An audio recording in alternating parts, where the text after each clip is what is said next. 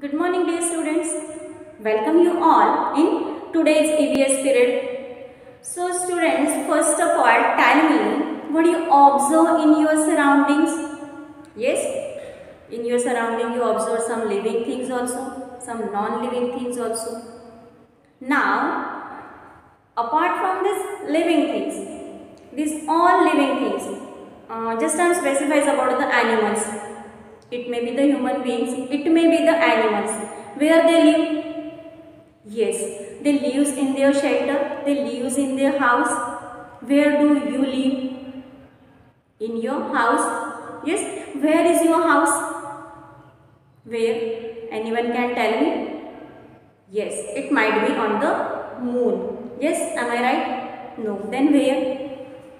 On the sun. Yes, no. Then yes, we all are living on the earth. Yes, in solar system already we discussed third planet in the solar system, that is the earth. Life is found only on the earth. Yes, so in today's period we discuss about the earth. The topic is our earth. Now, tell me students, are you seeing globe of the earth? How you looks that? In solar system already we discussed. Yes, just in the general. That life is found on the earth, all that things we discussed. But now, in today's period, we are going to discuss about what is earth, how it is made up of. It is made up of which things, bricks, or stones, just like your house? No. Then what? That earth is made up of what? Then how days and nights occurs on the earth? We already found 12 hours or sometimes 8, 10 hours, sometimes 11 hours. Yes, day after night and night after days. Always it follows. Why this happens? Why this day and night occurs?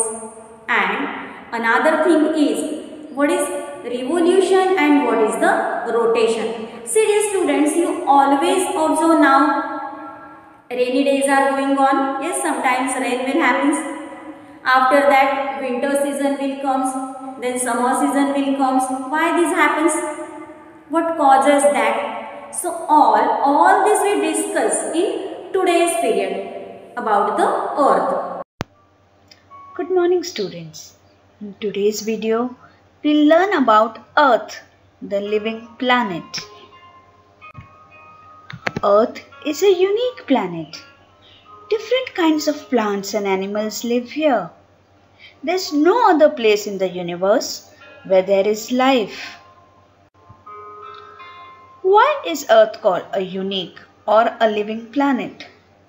Earth is called a living planet because life is possible on Earth. Now we all know that all living things need air, water and right amount of warmth to live. And we find all these things on Earth. Facts about Earth. Fact number 1. The Earth gets heat and light from the sun.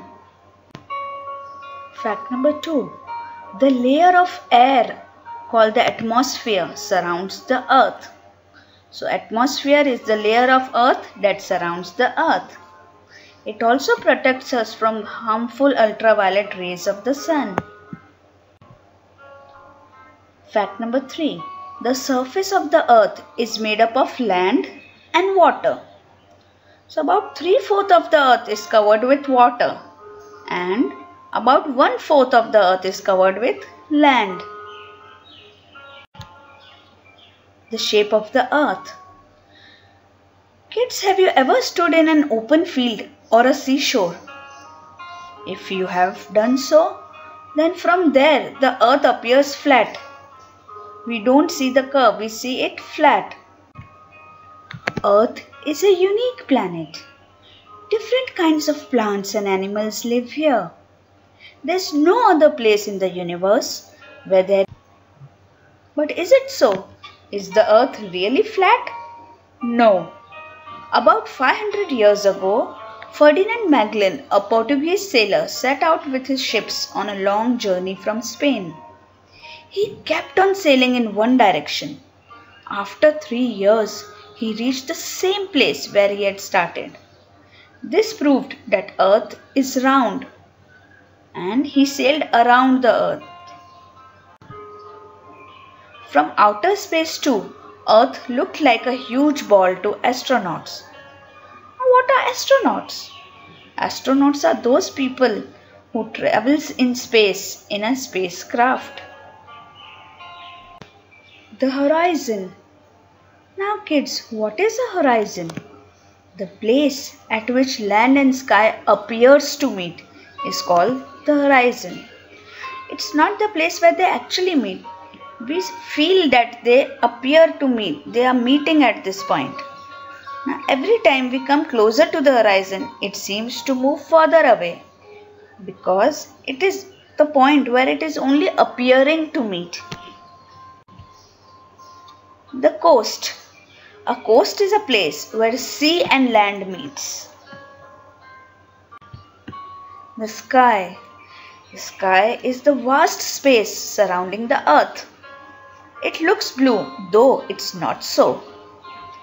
The sun, the stars, and the moon are all the heavenly bodies that are present in this space. The movements of the earth, rotation and revolution.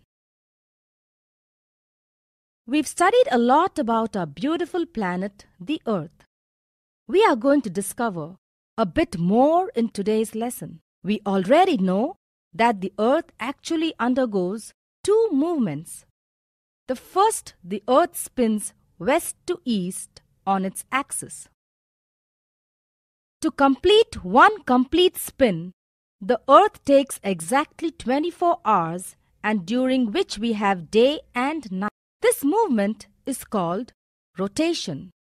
Along with rotation, the earth also revolves around the sun along a fixed path called orbit. The earth takes 365 1/4 days to complete one orbit around the sun. This movement by the earth around the sun is called revolution.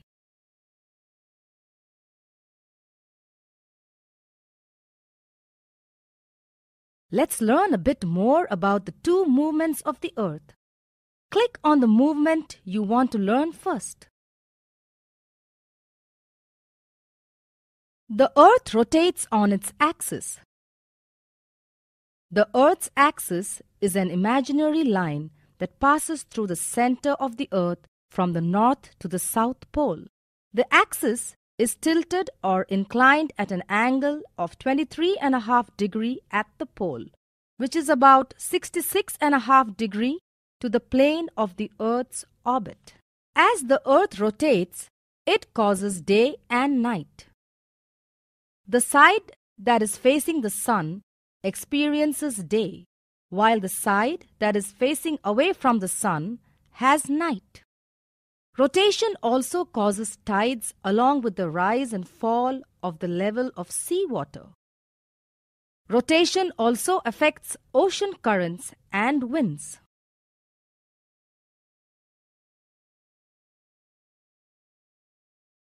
The earth takes 365 1/4 days to complete one revolution. What happens to that 1/4 day? All the 1/4 days are added up for 4 years to the month of February. That year is called a leap year. So, in a leap year, February has 29 days. Revolution causes seasons.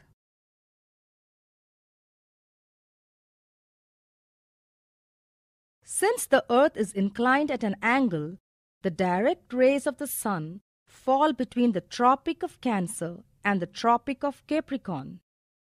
Other places receive indirect sun rays. When the North Pole is tilted to the sun, places in the northern hemisphere experience summer season. This is known as the summer solstice.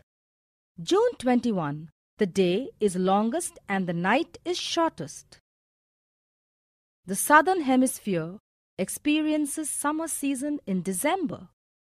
This is known as winter solstice. And on December 22, the night is the longest and the day is the shortest. On March 21 and September 23, the sun's rays fall directly on the equator.